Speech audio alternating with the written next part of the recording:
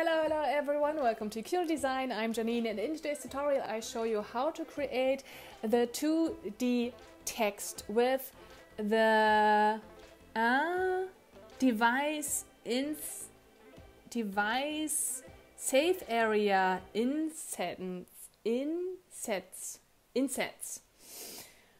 It's not important which device you use. You every time see the whole 2D text in a perfect alignment.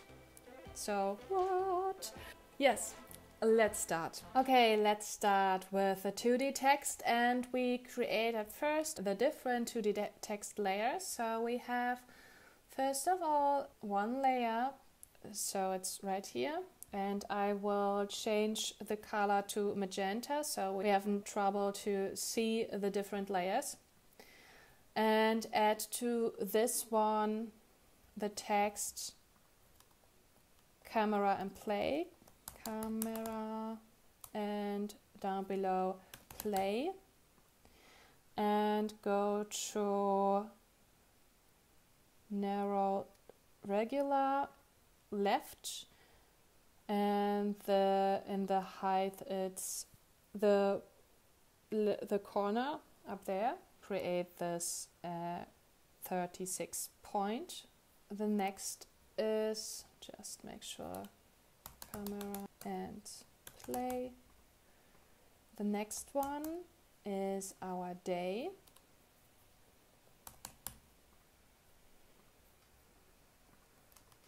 So this is a dynamic text, so we search for the day of the week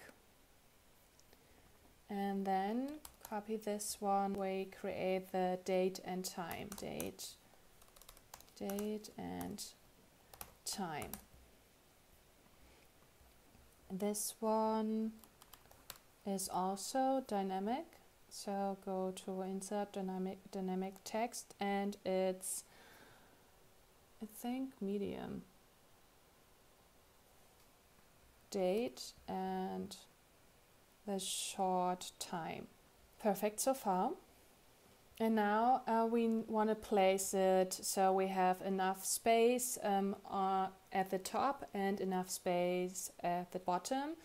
And so the camera and play would be there, then the day would be right here.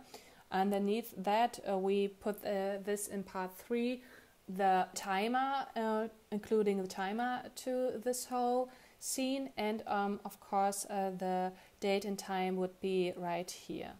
So of course you can switch the places if you want to. And for this we need the device. So add the device to your patch editor, and you see this save area. So this thing figures out depending on which device you use, which is the save area inside the screen. Now add the insets unpack. So you figure out what, I just add this value, which value you use at the bottom, and so on and so on and so on. And we start with the camera and play, and we add this positioned to our patch editor, the position output, and we create a pack with 2 vectors because it's a 2D object, and we add to the second value, so this value, the top, and 20. So now I just go to resizable. Now the placement of the camera and play thing right here is always on this point. So perfect. Go back to this one. So right here. The next part is the other side, and we created for our day. And for our day, I just add this H alignment to the other side, the right side, go to the width and make it relative. So now you see it's placed right here. And create a pack for 2 vectors, add the position to it, and we create from our bottom, this one right here, also up here, perfect, and for this one -20. So we have the same placement right here. Now to our last part, this one right here. We leave this H alignment right here, but the V alignment is down. And let's try this. We need the position and we pack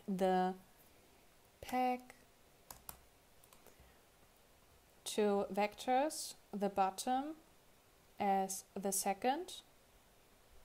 So nothing really happens, but when you change this right here, goes down right here right now.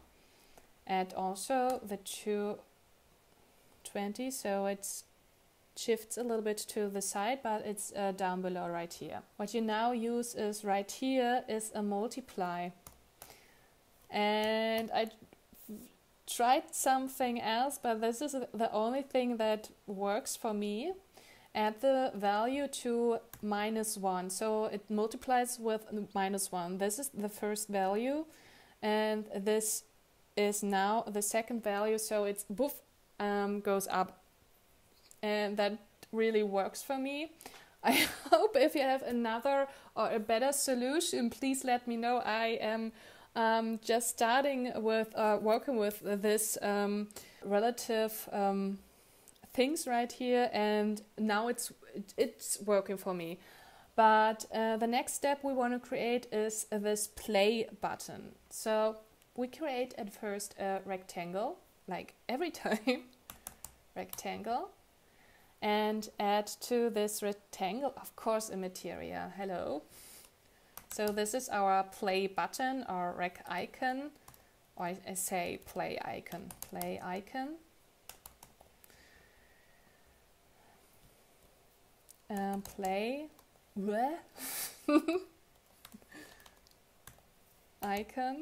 and make sure the shader type is flat, and add okay, of course we will change it later to a white, but for this example magenta is pretty well, we see everything what I want to use, so you have more control about the color and so on and so on. I use a shade or a texture for the alpha. So, and I add an alpha, a new texture, and this is my play icon texture. So you see this right here. Way too big. So make sure that the scale is 1.5 maybe. So this is a uniform scalar, maybe 3. I think 3 is fine. So when I want to switch, make sure that the position is right here. Create another pack. Again, maybe there is a better solution for everything, but I hope you like this tutorial so far. If yes, so leave a like, of course, and a subscription if you want to know more about everything. And yeah, the position. So the position is right here. So what I do now is I use a subtract because it's a little bit too low. And I subtract the second value is the first value is of course the top of the insets unpack, and the second would be, I think, 10. No, sorry. So this looks pretty nice. And then I want to shift it a little bit to the side, maybe 40, maybe 30. Okay, for the middle.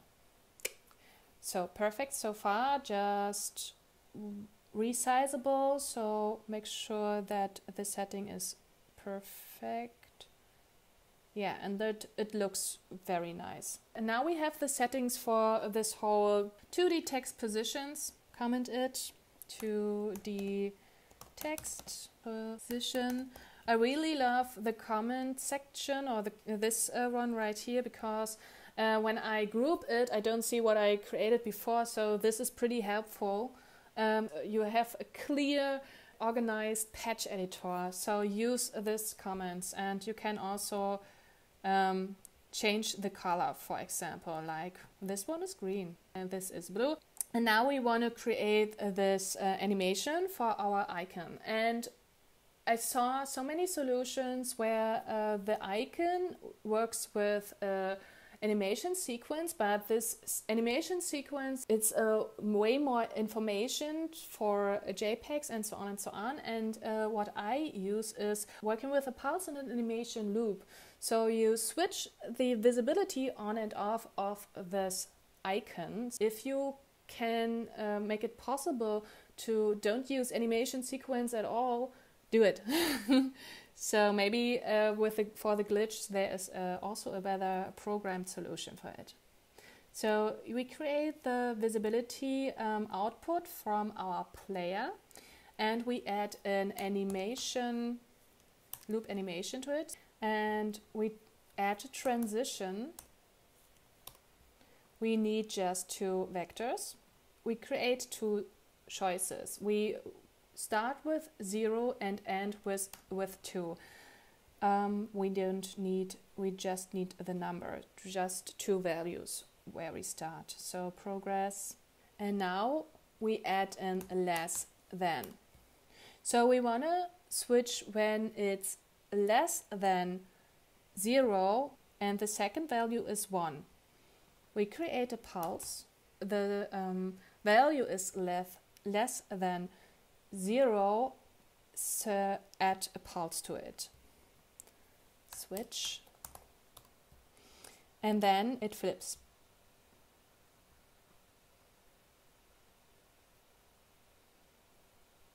Of course. And that's why I used 2 in this value. If I use 1, it just, you see the result. It's also working. So I thought it doesn't work. Yeah, it doesn't work. So make sure you add 2. So we have this pulse right here. And the curve, transition curve, of course, is linear because there is just like a switch on and off and on and off. So this is a way better solution instead of using an animation sequence. And also, it's possible there is a way better solution, but this is pretty nice, I think. And call this play animation. Play icon. Animation. Yeah, give it an orange. I don't know. And that's it. Now I would change the color to white again, but this is the next step. In the end result, we create this timer right here. And I created this timer just with patches. I saw so many solutions for a script and so on, but I don't have the feeling that I have a lot of control about the setting. So this is my solution. It's maybe you see it right here, a little bit much, but I hope you join me to the last part of this tutorial season. If you want to know how to create the glitch, watch this tutorial, and if you see this tutorial series a little bit later, I will of course link the last part right here. Thank you very much for watching. I hope you enjoyed this little tutorial, and we see us next time. And of course, subscribe, like, and share with your friends. Enjoy the process. Bye bye.